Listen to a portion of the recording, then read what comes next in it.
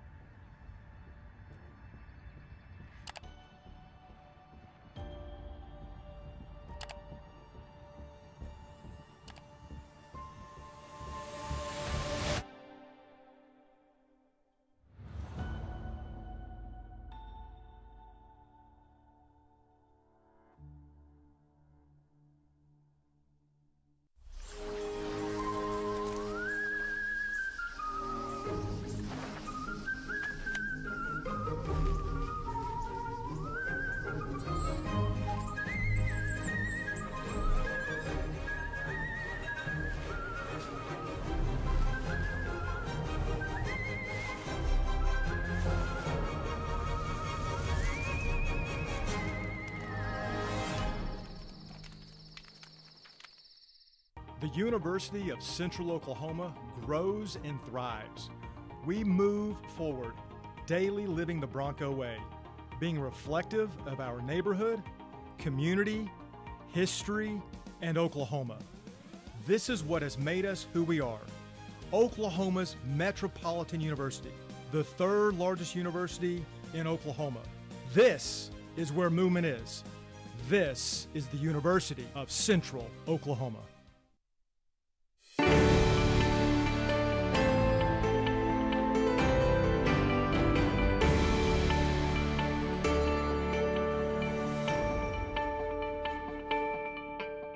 Good afternoon and welcome back. We are going to look at some of this weather we got going on today. We are sitting at about 89 degrees right now, mostly sunny outside. Winds coming in from the southwest at 6 miles per hour, and humidity is at a 23%, and it is making it feel just a little bit hotter than it is, but nothing too crazy. Taking a look at our allergy index, as we can see, tree pollen is nowhere to be found, so that's always good, but our ragweed is still up there, and that's probably what's causing us to feel those little bit of allergies. But thank goodness our grass and our mold spores are pretty low compared to the last couple weeks. Looking at our current conditions across the state, you can see that at the metro area we are at an 89. We're about to hit back into those low 90s, high 80s. It's about pretty much the same across the entire state. Our low spot is going to be up in the Panhandle though, with Guyman at 82. Tonight we are going to be sitting at about 60 degrees, going to be clear outside. Winds are going to shift just a little bit and be coming in from the southeast at 4 miles per hour, and our humidity is going to go up just a little bit to 50% with that 0% chance of rain, sadly. Looking at tonight across the state, as you can see, we're kind of a little bit the same all across the board. Panhandle is just a little bit different. They're at 45. Metro area is going to be at 63 degrees with Ardmore and Lawton kind of in that lower 60 range as well.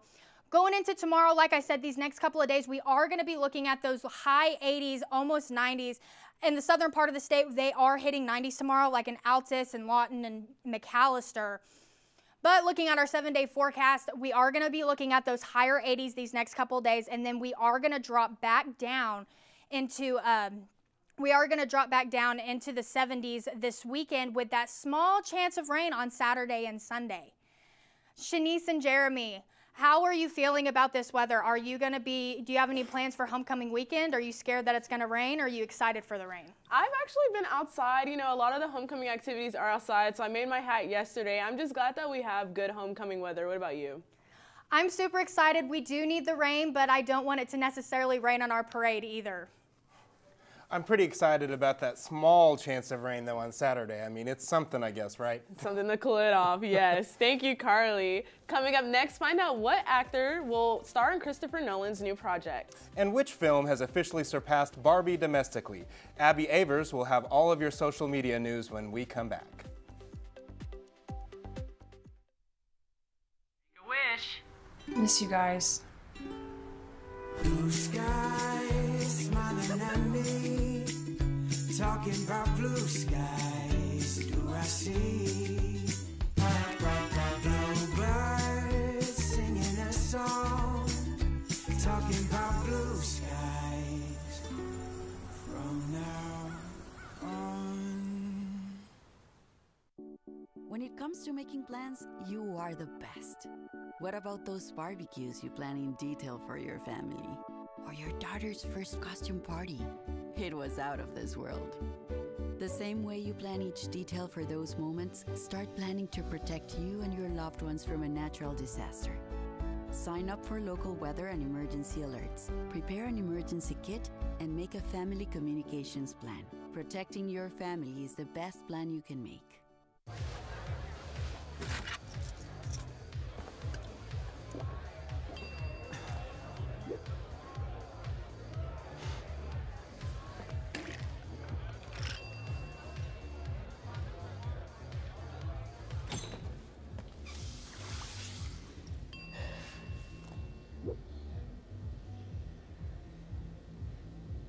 If you need to do something to feel okay to drive, you're not okay to drive. Don't drive buzzed.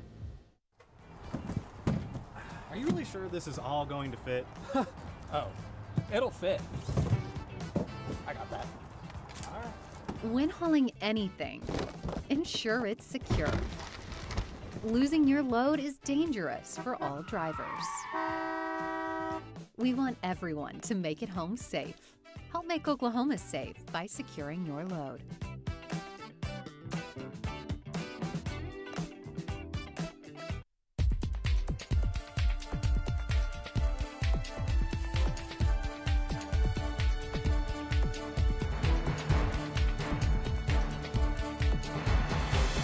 Welcome back, Broncos. I'm Abby Avers here with all of your social media news. Baywatch actor Michael Newman died Sunday at 68 years old after being diagnosed with Parkinson's disease in 2006. Matthew Felker, Newman's close friend and director of the recent Hulu docuseries After Baywatch Moment in the Sun, confirmed the news Monday on his Instagram saying, "I lost my hero yesterday. As I told him before he left this earth, I will see you again, I promise." Our thoughts and prayers are with Newman's family and friends during this time.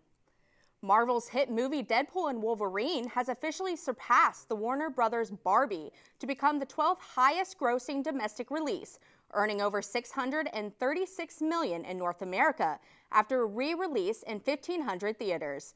While the film was higher domestically, Greta Gerwig's film still remains larger globally with nearly $1.5 million. Deadpool and Wolverine is the second highest grossing film of the year globally, with $1.3 billion, just behind Inside Out 2.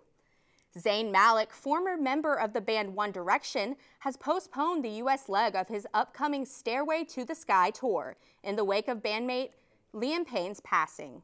The 31-year-old Pillow Talk singer shared the news Saturday, just 4 days before his tour was set to begin in San Francisco on October 23rd. Malik posted on his Instagram story saying, "Given the heartbreaking loss experienced this week, I've made the decision to postpone the U.S. leg of the Stairway to the Sky tour. Love you all and thank you for your understanding." Actor Tom Holland is set to star alongside Matt Damon in Christopher Nolan's new project that will be a 1920s horror film about vampires. The film is expected to begin shooting in early 2025. This would be the first collaboration between Holland and Nolan, though Damon has worked with the director twice before. Holland, fresh off his acclaimed run in a London stage production of Romeo and Juliet, was reportedly high on Nolan's list for the movie for some time. Taylor Swift kicked off her final leg of her Eras tour on Friday, but not without some surprises. As she took the stage, the pop star debuted several new outfits, including a new bodysuit, alluding to her Reputation era, marking the first time she has done so since launching the tour back in March of 2023. The singer is well known for hiding Easter eggs in her posts and performances, and many fans are speculating with the new outfit, Reputation Taylor's version will be coming soon. The Eras Tour has just 3 more stops left before it concludes the over a year-long tour. That is all I have for today. I'll send it back to Shanice and Jeremy at the desk. Thank you, Abby. Coming up, another Bronco star won Player of the Week. And the men's golf team finished playing the Washburn Invitational. Find out how they did when we come back. I was raised to believe in the power of possibility, to always move forward but never forget where I came from, to value hard work, ingenuity, and hospitality. On one hand, my people are rough and rugged. On the other, refined and elegant.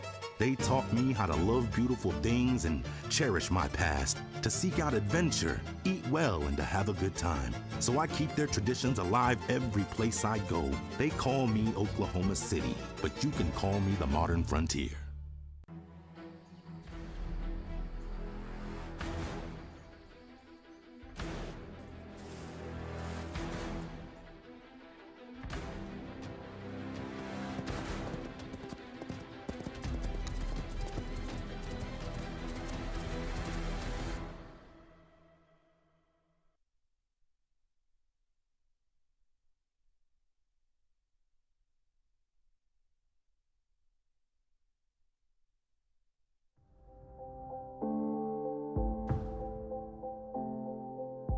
UCentral News as a whole, you got to be in those different areas, like being on camera, being off camera, being in the control room. And so I feel like that is what prepared me most about being in the workplace.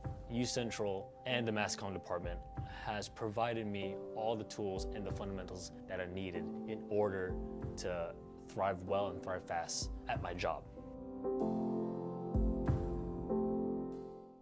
Maybe it's time to hit the road and visit a place where stories unfold.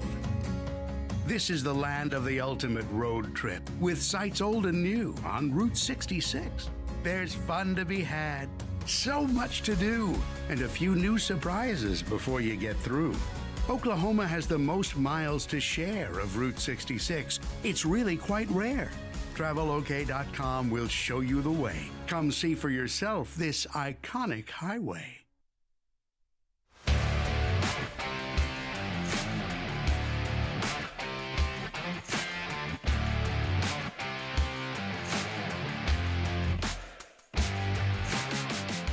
Bronco football remains the talk of the town this week after their shootout victory against Northeastern State on Saturday. One of the Broncos' star players got the attention of the conference again. Running back Jalen Cottrell was named the MIAA Offensive Player of the Week for the second time this year. Cottrell thrilled fans by running for 202 yards on 16 attempts, becoming the first Bronco to run for 200 yards since Chandler Garrett did in 2019. Cottrell leads the MIAA in rushing yards per carry, rushing touchdowns, and rushing yards per game. Cottrell and the explosive Bronco offense will be back in action against Pittsburgh State this Saturday at 2 p.m. for a top 10 homecoming showdown. We'll have more coverage on this massive game as the week progresses. And while we didn't have shows last week, high school football in Edmond still pressed on. Deer Creek is no longer undefeated. They played the powerhouse that is Jinx in the 9-1-8. The Trojans shut out the Antlers 28-0. The good news for Deer Creek fans is that there's still a threat in 6A1 with a 6-1 record. The Antlers have another big game this Friday against Norman. Edmond North lost for the 4th straight time, dropping one to the Mustang Broncos with no H, 45-27. The Huskies are 1-6 on the season with a trip to Enid on deck. The Edmond Memorial Bulldogs hosted the Owasso Rams in a big district matchup this past Thursday. They lost for the first time in over a month in a Ram beatdown 46-14. The Bulldogs will battle the Westmore Jaguars this Friday. Speaking of Westmore, they were the first team of the year to lose to the Edmond Santa Fe Wolves. The Wolves went down the road to defeat the now 2-5 Jaguars 21-17 and will travel to Owasso in search of their second win. Back over here at UCO, volleyball is in the driver's seat of the MIAA standings. Here's a look at those standings. Nebraska Kearney does currently sit in first place, but that's only because they've played one more conference game than the Bronze and Blue. Missouri Western is following close by, sitting at 7-2, and 3 teams are tied for 4th with records of 6-3. We still have a ways to go, but the Broncos have 8 games left in the regular season, and the teams in the hunt have 7 remaining. The Broncos will be in action tomorrow night in Hamilton Fieldhouse, battling the newest member of the MIAA Conference in the University of Arkansas Fort Smith.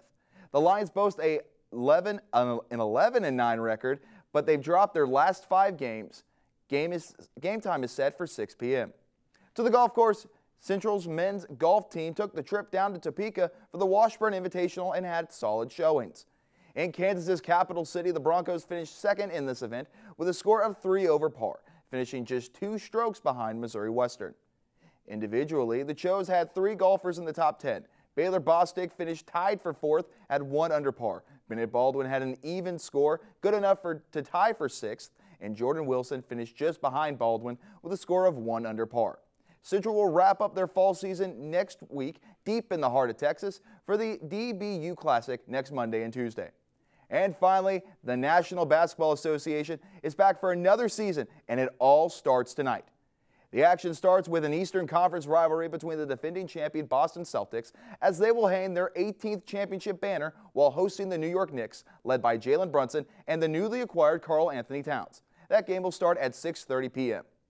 Then Towns' former team, the Minnesota Timberwolves, will play against LeBron James and the LA Lakers. The Timberwolves are hoping to make the NBA Finals for the first time in franchise history, while LeBron James and Anthony Davis seek their second ring together as Lakers. That game will start at 9 p.m. Both games will be broadcasted live on TNT. The Thunder's first game is Thursday, and I cannot wait. Jeremy and Shanice, how excited are you that the NBA is back? Ian, I'm from Colorado and a huge Nuggets fan, so I'm actually super excited. Well, that's who the Thunder play on Thursday. It'll be Russell Westbrook returning, or the Thunder will be heading to Denver to take on Russell Westbrook in his debut game with the Nuggets. I'm super duper excited for basketball. I grew up in a basketball family. I'm mostly excited to see the Thunder is still going to be, you know, keeping up with their little TikToks, their little locker room shenanigans. But yeah, I'm pretty excited. Thank you, Ian. When we come back, see how these dogs celebrate Halloween. And Carly Torbett will have our last look at weather. Rugged, rough, built for the road ahead. Sometimes I feel like a shell of a man. Commercials are fake. What you're feeling isn't. Call or text 988, Oklahoma's mental health lifeline.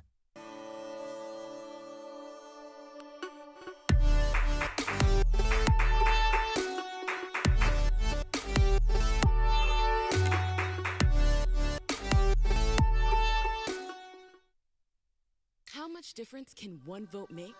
Since 2023, more than 60 U.S. elections have been tied or won by just one vote. So this fall, your friend could be the tiebreaker. And that could make all the difference. People are more likely to vote when encouraged by a friend. So use your power to decide this election. Make sure you're good to vote and encourage your friends to make a voting plan at votevotevote.com.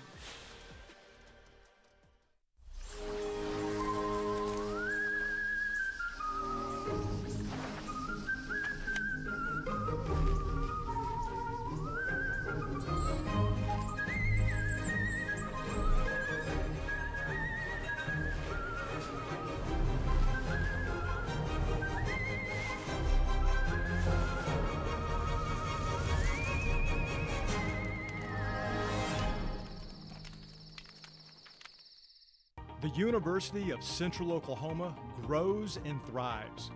We move forward, daily living the Bronco way, being reflective of our neighborhood, community, history, and Oklahoma.